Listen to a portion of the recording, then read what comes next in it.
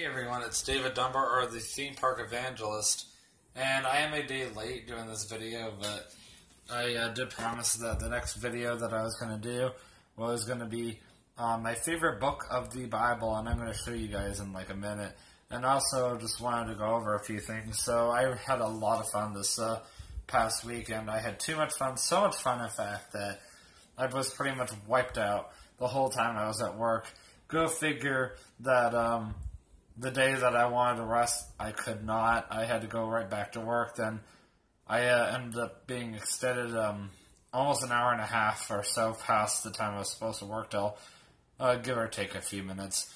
And then I opened the past 2 days, and this is the first day I've been off since yesterday, actually. So, yeah, anyway, actually the first time I've been off since Sunday. That's what I meant. It didn't sound right at first. Anyway, so I am going back to Universal on Sunday, but I will not be doing a Universal video. There really is nothing to talk about.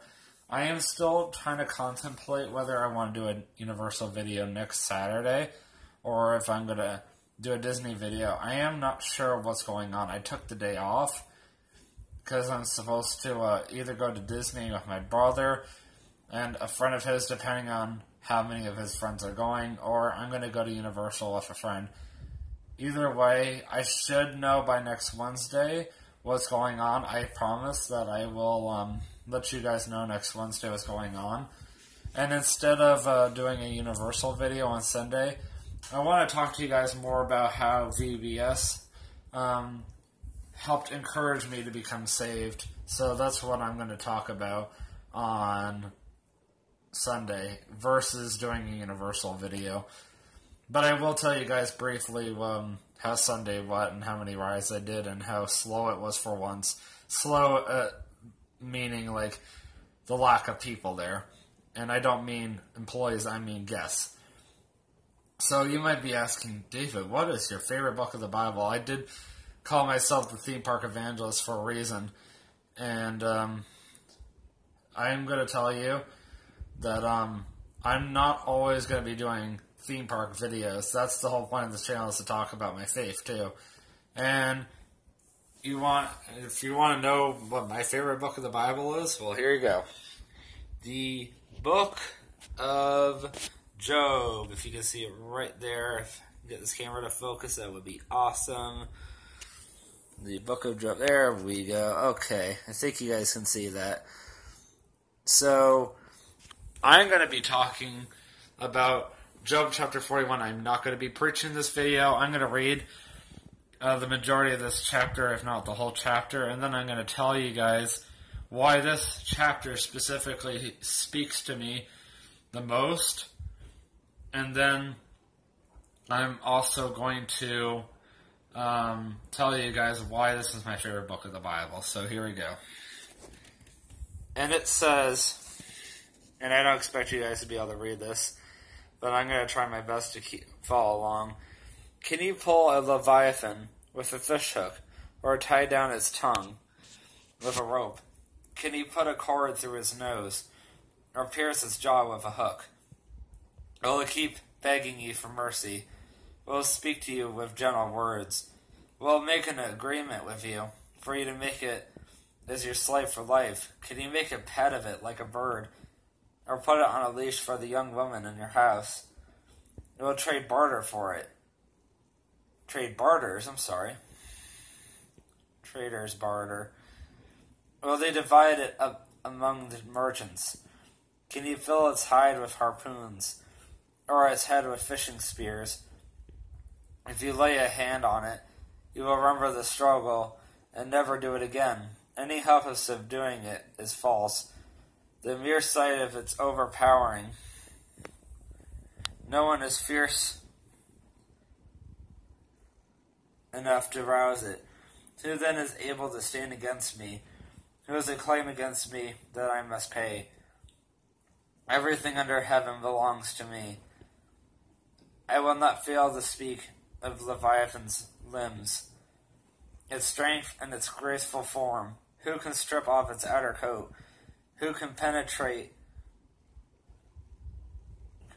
its double coat of armor?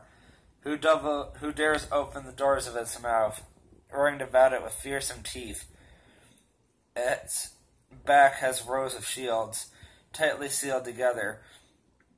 Each is so close to the next that no air can pass between. They are joined fast to one another. They cling together and cannot be parted. Its snarling throws out flashes of light. Its eyes are like the rays of dawn.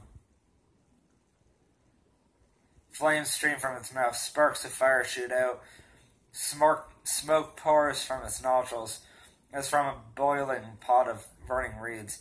Its breath sets coal ablaze and flames dart from its mouth. And I'm going to end it right there, reading from this chapter. I'm not ending the video yet. So you're probably wondering, so what was the point of that? This is when God was speaking to Job, he was a very, very wise man, also a very brave and courageous man. Job went through more trials and tribulations than any biblical man ever. In fact, God let Satan test him himself. And Job, surprisingly, passed every single test. And God proved to Satan that Job had a lot more strength and faith than Satan claimed he did. So that was pretty much the majority of the Bible, or this chapter right here, not the Bible. The Bible is way too broad and fast for me to just talk about in a 10-minute video, and I couldn't. But in this book of the Bible, anyway, that was the point. And in this specific chapter, chapter 41, God is talking to Job about different creatures that he has created, and he was asking Job, who created creatures like this? Who allowed them to be able to do what they can do? And he's testing Job's faith and knowledge. He's like, Job, think about it, really. Who has the ability to create something like this? I mean, if you really think about it, you know who it is. And he was referring to himself. Because only God can create something like that. And it's mind-blowing that there was a creature back then called the Leviathan. And if you guys have seen The Atlantis the Lost Empire by Disney, which starred Michael J. Fox as Mila Thatch, you'll know what I'm talking about. Unfortunately, the creature died out a few thousand years ago in the flood. I know that evolutionists teach about the meteor that destroyed all living forms on Earth. I don't believe in that stuff. I will not teach it. Believe it if you want. I do not, and I will never teach that stuff ever, ever. So don't go asking me to teach you evolution. Though I do know about evolution. I do study it, doesn't mean I believe it. I study it so I have a way to counterattack evolutionists. Because without knowing anything about evolution, a creationist has no way of knowing how to counterattack an evolutionist. And basically, that's why this is my favorite book of the Bible, because of the fact that God really shows that if you truly have faith in Him, that you can accomplish almost anything. Like, whatever is it? I think it was Michael J. Fox said that in Back to the Future, or Emmett Brown. I don't remember who said it. Somebody like that. And honestly, if you have faith in God, if you put your mind to it, you can believe in Him no matter what. Even when times get so hard, and I know there's been many times when God tested someone's faith, and to the point where people were singing praises to God in jail. And this is one time when a man lost everything he had. His family all betrayed him. He lost all of his livestock. He lost all of his money. He lost his kids. So God allowed Satan to take everything away from him. And you know what? Job refused to betray God. Even when his own wife betrayed God, Job turned around and mocked her and insulted her and said, "You foolish woman, how dare you attack the God, the creator of all mankind, and the one has blessed me of everything he did let me have. he said, obviously, God had a reason for me to lose everything I had. Otherwise, I would have been given all this stuff in the first place. And you know why Job was such a humble man and faithful? Because he knew God loved him and cared about him. And because of Job's obedience, God allowed Job to have twice or sevenfold of everything he had. And I think Job was allowed to have more kids after that. He had like a whole bunch more kids. And yes, his wife did stay with him. And Job also had a lot more inheritance given to him after that. All because he believed in God from the beginning, and he never betrayed him once. Satan had his fun, and he left.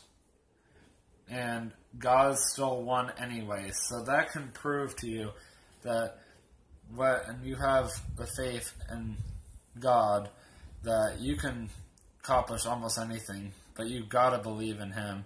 And the way you do that, you admit to God that you're a sinner, you believe Jesus, to believe that Jesus Christ is the Son of God, and you confess your faith, or your sins to Jesus, so you can live with Him forever. And that's all part of becoming a Christian, also a life-changing experience. But you can learn more about my faith and my walk, and how to become a Christian in my testimony video featured at the top of my channel. I really hope you guys enjoyed this. I'm going to be doing my testimony part 2, sorta, on Sunday. I'm talking about more how I became a Christian through VBS, Vacation Bible School. And please give this a like. Please leave a comment. Tell me how you felt about this video. And please don't forget to hit that subscribe button. And don't worry, there will be more theme park videos along the way. And I will see you guys in the next video. And now it's time to pay the price.